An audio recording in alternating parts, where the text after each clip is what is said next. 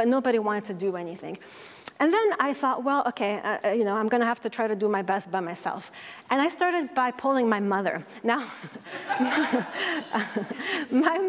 I scaled down, right? I went back to my mom. So I told my mom, and again, this is 2007. And I told my mom, I said, Mom, you know what? We have oil in the ground in this place. And she was like, oh my God, we're all going to become very rich. And she said that just out of, good faith ignorance. She didn't know any better, okay? So I thought that I had to target that kind of person. I had to talk to the normal person and tell them, no, you are not going to become rich. They are going to become rich. And all that's going to be left to you is the pollution and all the disasters that we've heard about, earlier today. So, and again, because I had this contact with locals and because they were telling me that nobody knew anything about what was going on, I decided, they asked me to write some report that was comprehensible, like an easy thing. So I actually did that, and we can go ahead. And again, when you do these things, you can focus on many angles. And I could have talked about climate change and all these big things, but that wasn't going to really, come to the heart of people. So I decided to focus on health effects. Now, whatever comes out of these, there's many things, as we heard earlier, that come out of these oil and gas, operations. One of them is hydrogen sulfide. And actually, the person before me actually even showed a chart with H2S concentrations. And I decided to focus on this because this was going to be a very big problem with the oil in Abruzzo because it had a lot of sulfur in it. And I tried to explain what was going to happen to agriculture, to people's lungs, to the environment because of this hydrogen sulfide. And because I am just a person from the math department, I decided to enroll my friend who is actually in the School of Medicine so that it would look a little bit more, important. So again, I wrote this report and I also tried to put many little things in there about, pollution, air quality, the risk of also earthquakes and, disasters that had happened in other parts of the world. Okay, so I did all that and it started circulating. And and again, so as I said, I tried to write, all the dangers to health. And again, that there was actually not going to be, that the promises of new jobs was actually not going to be maintained. And also, I thought that I tried to tell people that, look, it's totally unacceptable that overseas investors know more about this than you who live there. You should be really upset that they are sort of, taking you for a ride.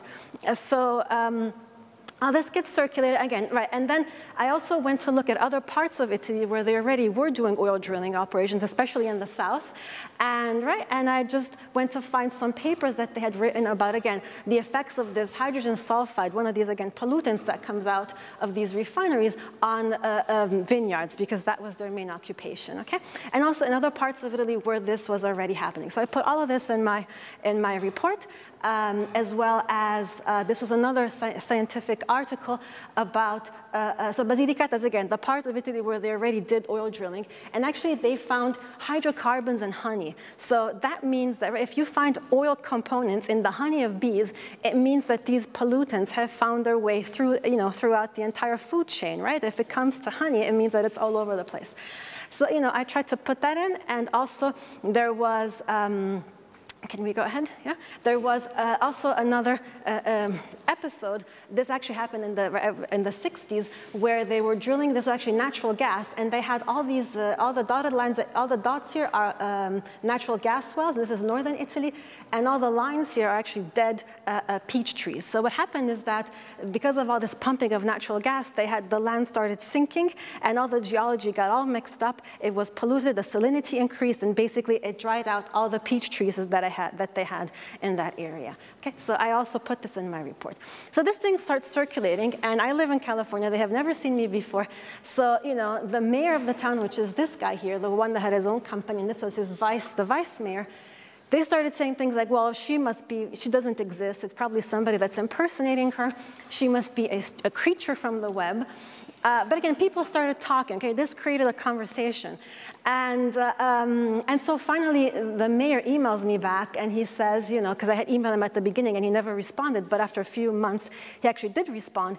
And he told me, we should have coffee one day, and I'm sure that, I'm going to explain to you that this has absolutely no problem. It's just, a gas pipeline, and we're all going to be safe. So, and he says, I think you are misinformed. And by then, I knew enough about this project that I could answer, I think you are misinformed. So I write this report, and you know, there's this talk, and I thought that my job was done, right? Because what else can I do? But they asked me, so what are you doing for Christmas? And I said, well, I'm coming to visit my mother. Oh, great. You have to come, and we'll organize a series of, you know, talks with the public so you can tell the content of this report to the people, and we can, right, inform and, you know, educate the regular folks. And so I did it. I didn't know what I was doing because it's actually, I had zero experience talking to, right, an audience of non-science people. And to me, it's very difficult to talk to, right, because I'm kind of a shy person of my own. But, you know, I did it, and we did this all over the place. And it became, you know, quite successful. And I knew that we were doing well because one time my mother told me, you know what, I went to the supermarket and two ladies that I didn't know, they were talking about the oil refinery. And I thought that that was a very, very good, you know, indication that when normal people, again, in the supermarket were debating oil stuff, it means that really this message had spread about. So the oil people themselves took notice of this. And while I was still there, this was, again, January of 2008, they invited me to a private meeting. Now, I was very, very naive at the time. I would never go now to a private meeting, but at the time I went because, again, I didn't know any better. And they had invited this gentleman here, who was a chemical engineer from the University of Pisa. And he was very, very dismissive of me, and almost as if I was a little girl. And he says, right, oh, don't worry, hydrogen sulfide is not so terrible. It smells of rotten eggs, but that's just because some people have a more delicate sense of smell. And then he says, if we don't drill the place, you are going to be responsible for this place being left in the cold and in the dark. And he says, you're too young to understand how the world really works. Come visit us in Milan, and we'll explain to you. So after I left that meeting, I was about to come back to the US, and that really cemented in me the desire that these people should not win, because I was really, really disturbed by, you know, how they took everything as if it was nothing, right? As if, you know, pollution, it's somebody else. Sickness, it's somebody else. And, you know, it's statistics. And that's not right, because it's not statistics, it's somebody's life. It's somebody's lungs, and it's somebody's children. So I went home, and I decided that I had to keep on this idea of, as we were saying at home last night, educating the people. It's all about letting people know, you know, the things that we know here. And so I opened a blog, I had petitions, I gave my slides to people over there so that they could keep on doing these town hall meetings even without me. We did lots of things with Skype, and because it's a 9-hour difference between California and Italy, they would have these Skype phone call things with you know, people protesting, and it was odd times for me, so I would get up really fast and just get ready from here to here, and then be in my pajamas so that we could do this. And you know, we had documentaries made, they were just amateur things. The winemakers got involved, right? And we did, you know, as much as we could with whatever we had at our disposal. And so, but again, remember, all the permits had been given out, so there was a sense of urgency. So they decided to have this rally and to ask for a temporary moratorium. And in fact, they had 6,000 people descend in front of the offices of the governor, which for this particular part of the world is actually a big number. And so he signed a moratorium for at least 6 months. So that everything was put on a, you know, emergency hold for 6 months. And later on, this moratorium was extended for another year until 2009. Okay? And again, this governor, as I said before, was later arrested because he had embezzled 6 million euros. And it was funny because where do you hide 6 million euros, right? You just can't go to the bank and say, here's 6 million euros. So he actually hid them in Apple bags. So they found Apple bags stocked with money. But this was, and again, this is like the coltivatori, this is the agricultural farmers of this particular town that is called the Tollo. And they had, you know, all sorts of, you know, groups that were trying to protest and ask for this moratorium. But in the meantime, you know, also these strange monsters started appearing in the ocean in front of us. And, you know, people were, you know, terrified. I mean, what is this, right? So this was another thing that also started around that time, and that occupied me for a little bit also. Actually, we can go on after this, right?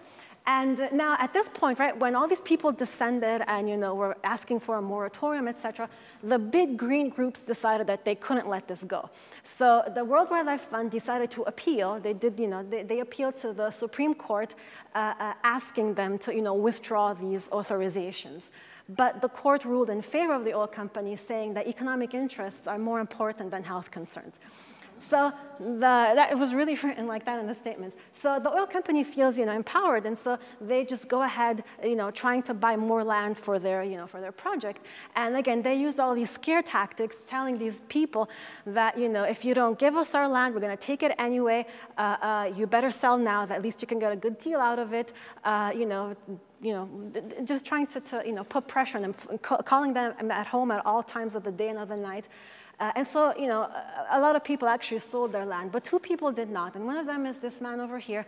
His name is Armando Orsini. He actually owned, again, olive trees there, and he refused 200,000 euros he gave up on 200,000 euros because he just didn't want the land to be polluted. So that gave us a little bit of hope.